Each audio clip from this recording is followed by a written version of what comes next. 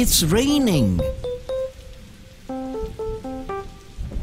Hey!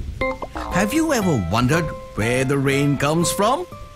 Or how the clouds are formed?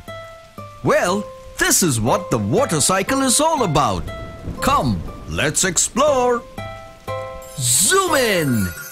When the sun heats up the rivers and oceans, water becomes water vapor and it rises up in the air.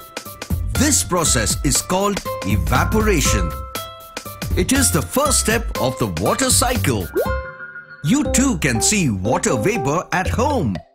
Just tell your mummy to heat some water.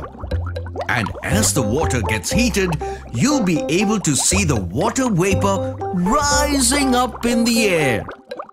When the water vapor reaches up in the sky, it turns into tiny droplets of water.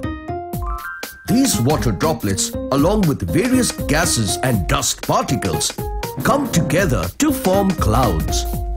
This is known as condensation. Now, hold a cold lid over the vessel in which you heated water.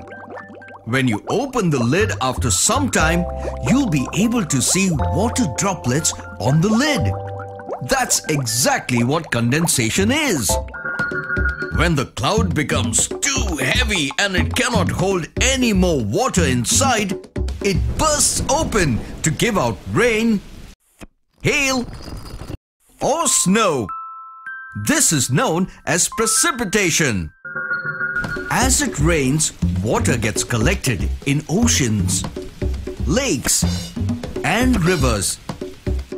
It even seeps through the soil and becomes groundwater. Thus, water cycle is a continuous process of evaporation, condensation, and precipitation. Trivia time! Did you know that even plants sweat? That's called transpiration. That's why it rains more in places with more trees, like hill stations and forests.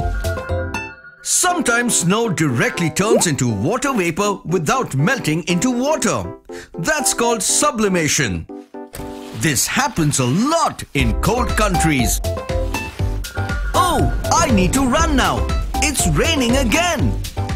So this is me zooming out. Tune in next time for some more fun facts.